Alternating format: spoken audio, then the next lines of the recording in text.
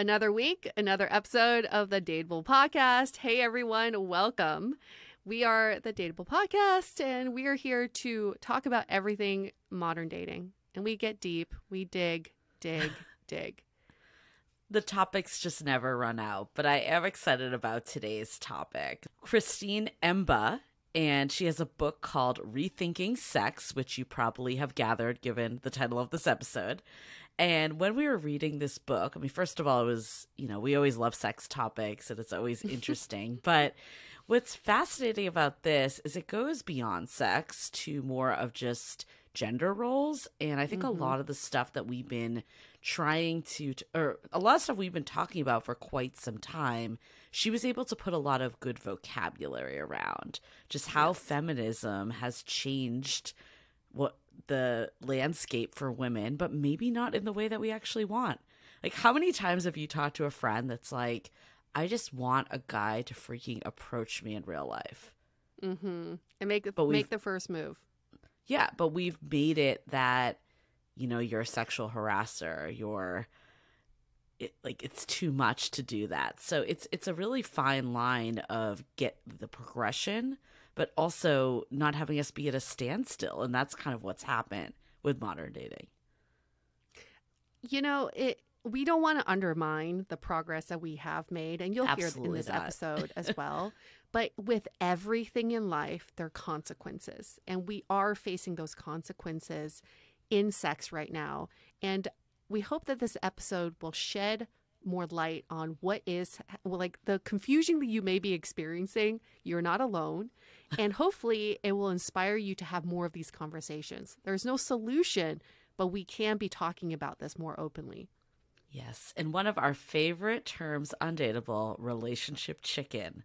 I feel like that has stemmed from this, that, what we define as relationship chicken is when basically no one wants to show their cards. No one wants to make the move. Everyone says they want one thing when it comes to dating and relationships and then do the exact opposite.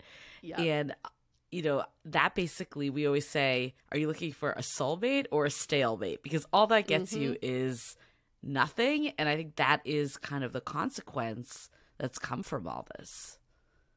Yeah, it's like we say things without thinking about it because it's like a knee-jerk reaction. We feel like we should say these things, or it's just part of our system. And I think we're in a very interesting time right now where we are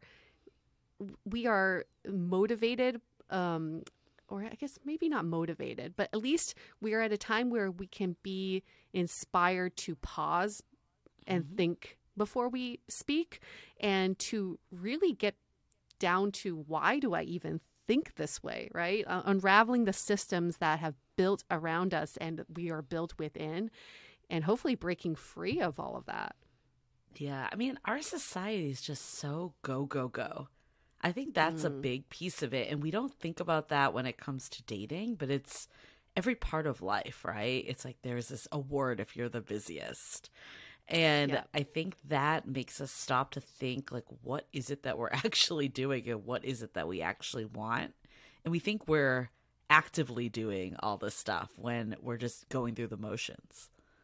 Well, same with sex, right? It's like, people talk about sex like it's some sort of video game that they've unlock the next level. It's like, I'm just having a lot of sex and, I'm fucking like a man, the whole Sex and the City thing, or I'm trying to, I don't get attached anymore after sex. We feel like we have to say these things to protect ourselves. Yeah. And for some reason we're bragging about that, but sex is part of our human connection and emotions. It's really hard to dissociate the two, but for some reason we've overcorrected to the other side of disassociating and just treating sex just as sex. Yeah, no, there's so much unraveling that we need to do as a society. And again, we don't want to, the advancements that we've made, those should not be undermined at all. But it's almost like we've gone so extreme that we need to course correct. We put up on Instagram a quote around being needy. I feel like for years you heard like that was the detriment, to be needy. But I feel like when I was told not to be needy, all I did was hold it in. Like, I have the same needs. They didn't magically go away because I was told not to be needy. I just held it in, and then I got upset when someone wasn't a mind reader. And I feel like we've been taught like all this stuff to play it cool. And that's, I think, the core of relationship chicken is you don't want to show your cards. You don't want to say that you're the one with the more feelings. But I think when you can get to a point that you're just like, fuck it, that's when like things start to click, because who cares if someone thinks you're needy? Like, if they're not meeting your needs, then like that's not who you want to be with. I used to preempt every sexual encounter by leaving their house early because I didn't want to overstay my welcome and come off as needy. Cool. And then I would get home and just sit in my apartment alone and thinking, well, that would have been nice to like stay and cuddle, but you know, I had to protect myself. But thinking back, why couldn't I just openly say, I really prefer to hang out for a little bit after sex. Like, it makes me feel good. And you know, just be more open about stating who I am. And if you're on board with that, let's proceed. And if you're not, then I'm going to leave. And you don't even know if they liked it. Like, they maybe wanted you to be there all day. I think it could even just be something as simple as, I'm having so much fun. Like, this has been so amazing. And then cuddling. Like how? Why would someone say that's a terrible thing to say? Like, all you're saying is I enjoy being with you. Like, why would that be something we need to hide when you think about it logically? Right, exactly. And then on the flip side, I feel like there's so many people out there who've told me I get so emotionally attached after sex that I have this no sex rule for the first 3 months or whatever. Like, this arbitrary rule. And now looking back on those conversations, you have to question, why set those rules without the other person in mind? You're just setting these rules for yourself. They're really based on nothing, instead of just communicating with the people you're interacting with and let them know what's going on, instead of like depriving yourself of something that's so pleasurable. And then it's a self-fulfilling prophecy. I've definitely been here before, that I'm like, I'm going to hold out. I'm not going to have sex right away. And then they like end up, you know, ghosting or ending it. And then you're like, oh, dodged a bullet. But at the same time, like, did you dodge a bullet, or were you just being like standoffish and someone could sense that energy that you're not really invested in this? I think if you had said like, hey, like, I take sex seriously, or this means a lot to me, I want to get to know you better, but like still give signs that you're interested in developing something. And by signs, I mean saying it. Like, why are we so afraid to say stuff? We think that people like understand our Morse code that we're putting out there. That is what it feels like sometimes. That truly is what it feels like sometimes. I would hold resentment. Like, how come this person didn't hear what I didn't say? Like, how did they not read my mind? Oh my God. I don't know why this made me think of it, but one time when I was on Match.com, this was years ago, I got an entire message in Morse code. Like, it was sent, like the entire message was sent that way. And then my friend got the same one. So same message. Like, clearly it was a copy and paste. But I'm like, what is... And you just don't even know how to respond to something like that. So it's the same with this. You're not giving anyone anything to go off of. Oh my gosh, that's so weird. We're so weird with communication. Why? I really wish, you know, I feel like we talk about being vulnerable. It's such a buzzword, right? Be vulnerable.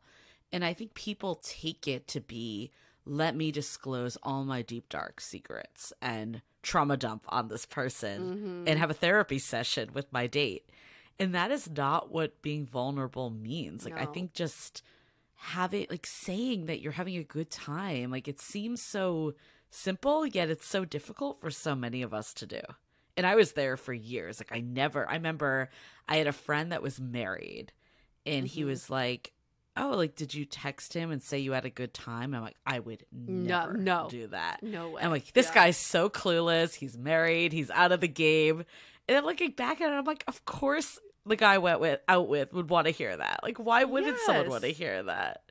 And you're not being needy. You're just being normal. Like, you're just common courtesy telling. Yeah, it's so weird. Like, why does dating, and this kind of reminds me of like the lowest common denominator episode we did a few weeks ago. Why are there so many like arbitrary rules and ways of being in dating that don't apply to anything else in life? Like, if you met up with like a colleague, of course you would text them the next day or email them and be like, it was really great to meet you. If you didn't, it'd be freaking rude. Right. I truly believe 90% of the stress we face in dating is from the non-communication. It's the stories we make up during the periods of non-communication.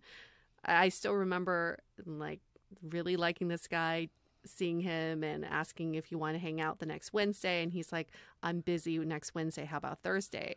Instead of asking, oh, what are you doing Wednesday? I made up this story in my mind that he was going on another date and he was seeing all these other people and he was having this like party life. And later to find out from his friends that he was visiting his parents. Like, why? Why did I even put myself through that? I could have just simply asked, oh, what are you doing? Yeah, what are you up and to? that's like how you like if you had a friend that was away, you would just be like, oh, what's going on? Yeah, what's going on? You wouldn't be like, where are you headed? Oh my God, they're hanging out with another friend, cheating on me. Other friends. They have another life outside of me. Dare they? How it's so weird. Rude. I think we obviously need to rethink sex, hence the title of this episode. We need to rethink all of dating. All of it. The entire gamut of love, dating, relationship, sex, all of it needs to be rethought. Rethought. I think rethought. It needs a facelift. It needs serious Botox. Yeah. Or maybe not even Botox. Botox, just like Band-Aid solution. That's true. It's full facelift. Yeah, like a whole new face. Yeah, it's like cannot look the same anymore or similar. It's just we need to. It's an upheaval. Like we need to change everything. But we're slowly getting there. How are we getting there? One is you're listening to this podcast, and this is something we're very passionate about. Please join the movement because we can't keep dating like this. If we keep dating like this, we're all going to end up in dating hell, and you're going to end up hating everyone and not wanting to be in relationships or communicate or connect with other human beings. So please come on board this movement. This is step number one. But step number two, I realize this is a major light bulb moment for me this past week. I was kind of like being judgy on some of my friends' relationships. And sometimes I get in like this mode of like, my friends can do so much better. You know, I really think they deserve better people in their lives.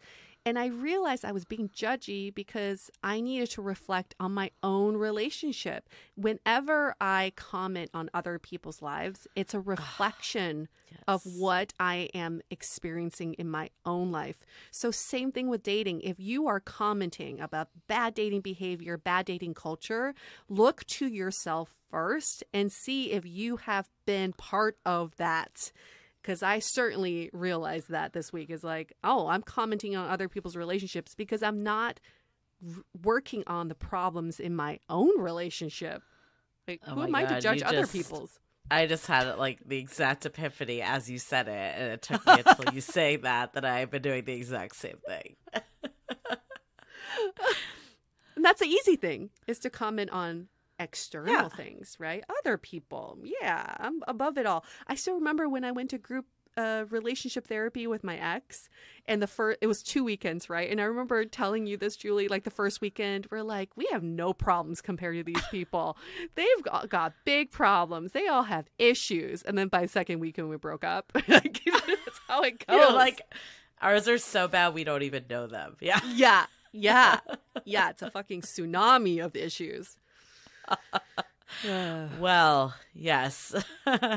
I think, that rings just too true. I feel like that is everything in life. It all comes back to us. And that's the hardest person. It's the hardest thing to face is yourself. But ultimately, that's the change. Like, that's the only real change. And I think it's easy to blame all this other stuff and to look down on people and all the external. But the hard work really does come from looking within. It does. And we're going to do that. Which is why people avoid it. Yes. Exactly. Okay. Well, before we get into this episode, at Dateable Podcast, that's our Instagram. We've been, experimenting with more video content. We're putting up all sorts of things lately. We have a mission. If you want to get on this movement, make sure you're following us there too, because I was thinking about this, that a lot of times, we say all this stuff on the podcast, and clearly that's a great way to, bring it up. But I feel like sometimes seeing something written that's like bite size, it just drives it home.